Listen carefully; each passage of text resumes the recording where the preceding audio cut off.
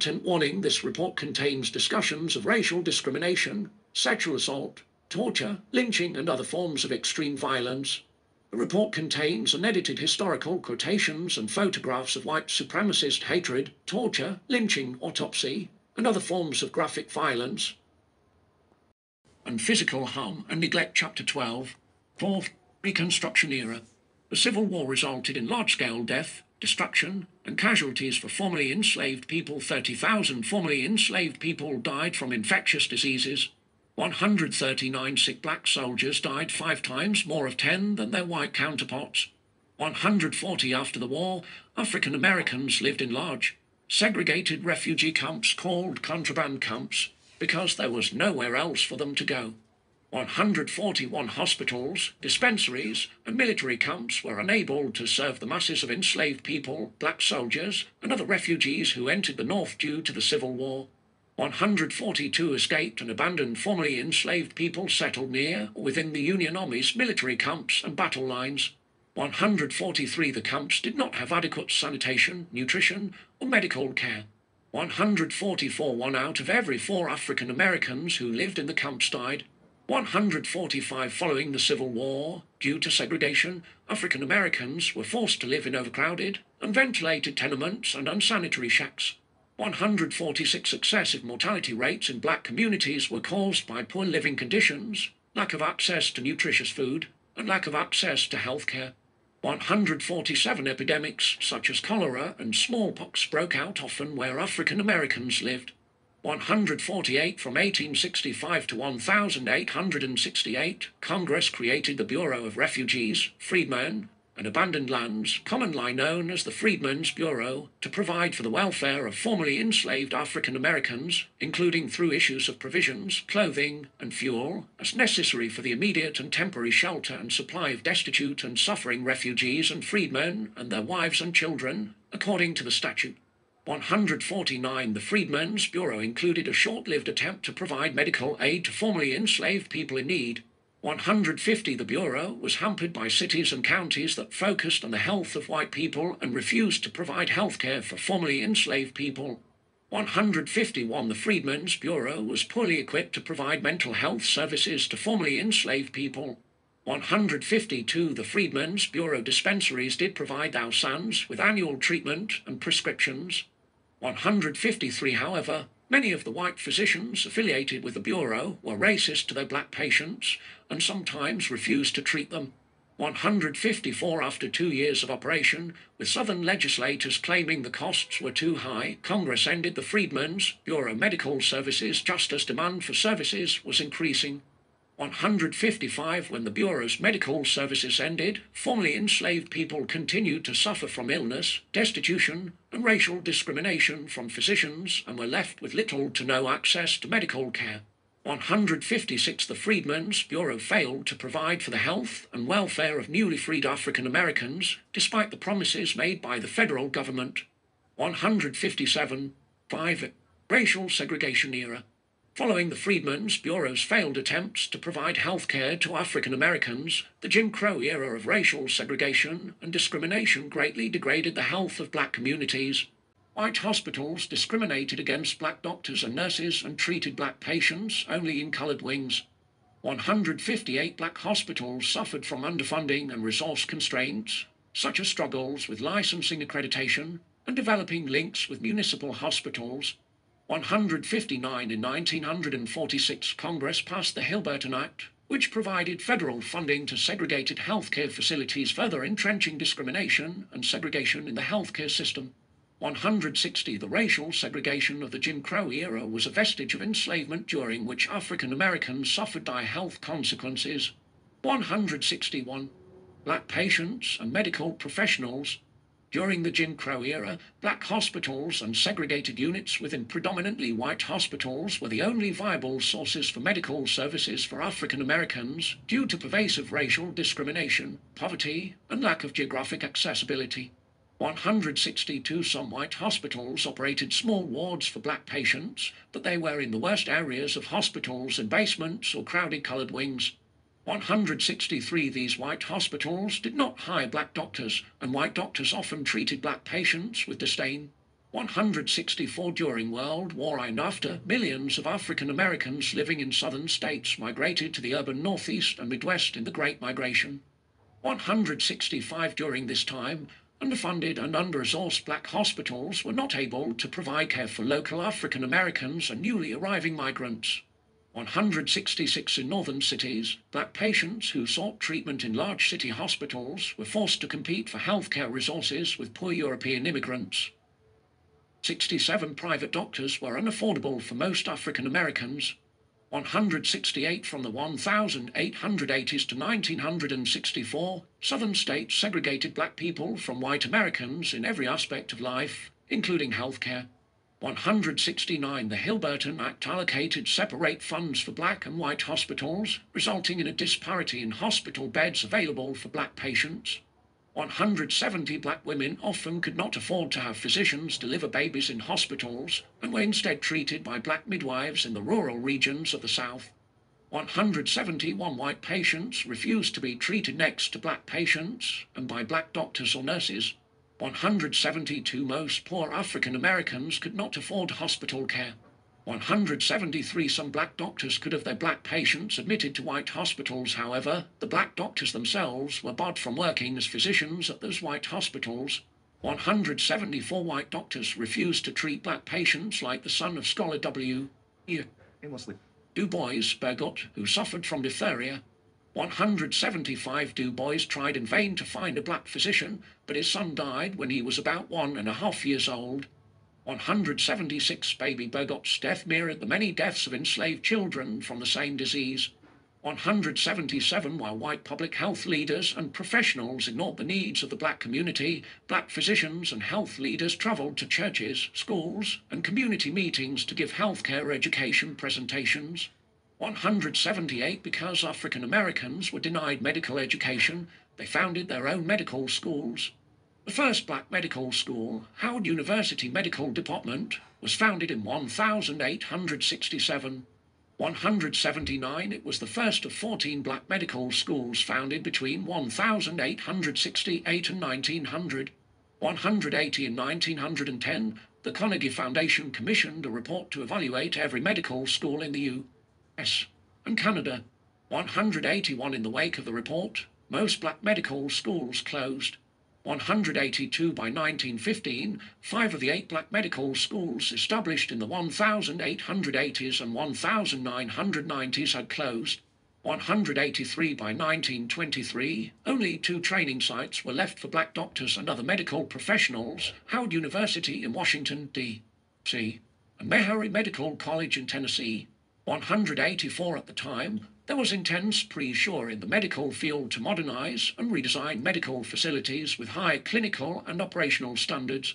185, black hospitals thus faced greater problems adhering to these new modernized standards without the funds or institutional support of major industrialists, premier academic institutions, and political leaders, while also caring for growing healthcare needs of African Americans in the Jim Crow era. 186, due partly to racism, black medical schools were not able to link with modernized hospitals to train their students. 187, without a means of training students and a lack of teaching and funding resources, black medical schools were no longer viable institutions for medical education. 188, from 1900 to 1980, only about 2% of medical professionals were black. 189, as of 2018, just 5% of physicians were black. 90, consequently, black medical schools shut down, in part due to systemic racial discrimination and lack of government support, resulting in the underrepresentation of African Americans in the medical field. Professionals experienced constant racial discrimination and exclusion from medical institutions and professional associations during legal segregation. 191, black doctors were not allowed to treat black patients in some white southern hospitals. 192, black interns, residents, and registered nursing personnel were excluded from white hospitals in the South. 193, black pharmacists were limited to employment in coal or drugstores. 194, many black women who entered the nursing profession were discriminated against and not allowed to enter the nation's major government and charitable health agencies. 195 black hospitals were the only viable sources for healthcare for African Americans because many white hospitals did not admit black patients or provided discriminatory care. 196 as late as 1945, Chicago only had one hospital operated by black healthcare providers that served roughly 270,000 black residents. 197 Philadelphia had two black hospitals. 198 Southern black women relied on private physicians and hospitals for maternity care. 199 even in 1949, when an increasing number of white women were assisted by physicians during birth. Most black women had no physician present for birth. 200 until 1954, when the Veterans Administration announced the end of segregation in agency hospitals. Black veterans received worse treatment than white veterans due to separate and unequal facilities. 201 white hospitals received public and private funds to establish models of care based on the newest scientific developments, while black hospitals had to rely on their own small community of patients for funding. 202 black hospitals were forced to open in older, outdated hospital structures that were abandoned by prior white founders. 203 The American Medical Association, AMA, is the most powerful umbrella organization for physician advocacy and lobbying in the United States. 4. The AMA actively discriminated against black medical professionals and supported state-sanctioned discrimination. 205 From about 1846 to 1888, the AMA did not allow black doctors to join. 206 This policy of tolerating racial exclusion was pivotal in creating a two-tier system of medicine in the United States. 207 In response to the AMA racial discrimination, in 1895, black physicians formed their own professional association, the National Medical Association.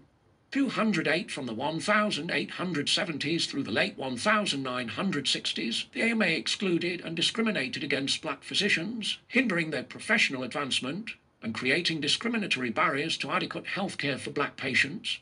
209 During this period, the AMA was made up of local physician societies. 210 societies that were in segregationist states freely denied black physicians entry, yet remained part of the national AMA.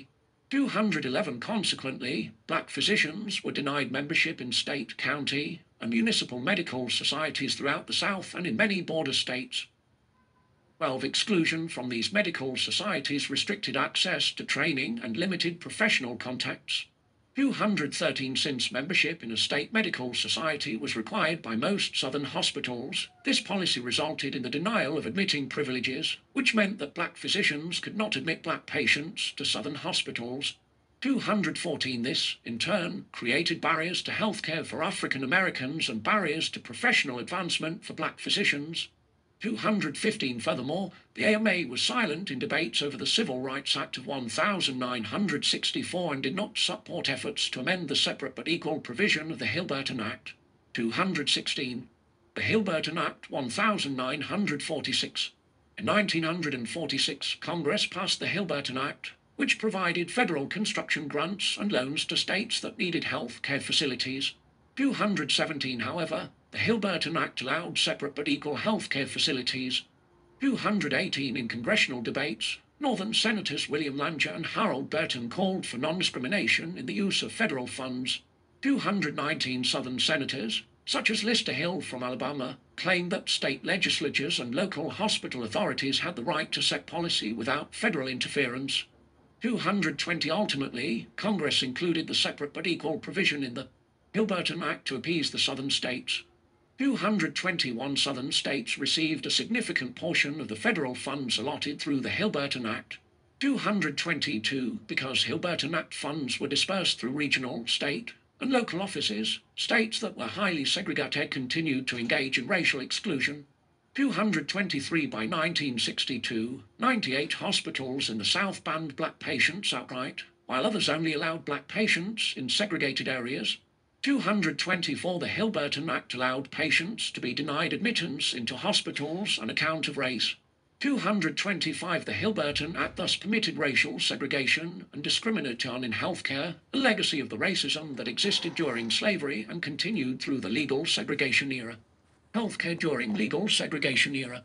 due to discrimination and segregation instituted and allowed by federal and state governments during the legal segregation era, African Americans suffered from inadequate care. 226 studies conducted on the black community in the mid-20th century revealed high rates of syphilis, tuberculosis, maternal and infant mortality, and disparities in life expectancy healthcare concerns that continue.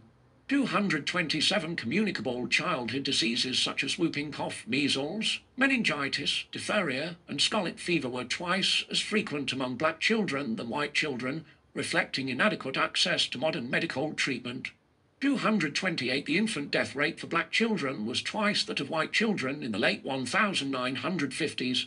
229 The black maternal mortality rate was 4 times greater than the white maternal mortality rate. 230 Compared to white Americans, African Americans died at earlier ages of heart disease and respiratory cancer.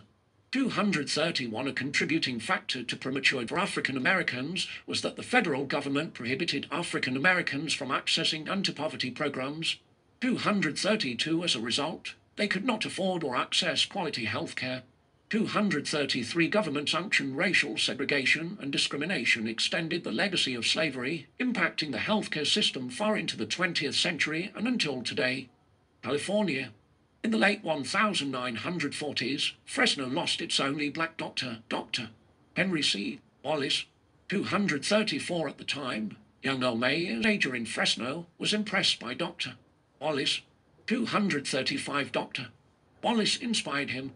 He was Earl's mother's doctor and he healed her. Mattie Mayers, Earl Mayer's former wife, said, "At that time, there weren't any black doctors here. Dr.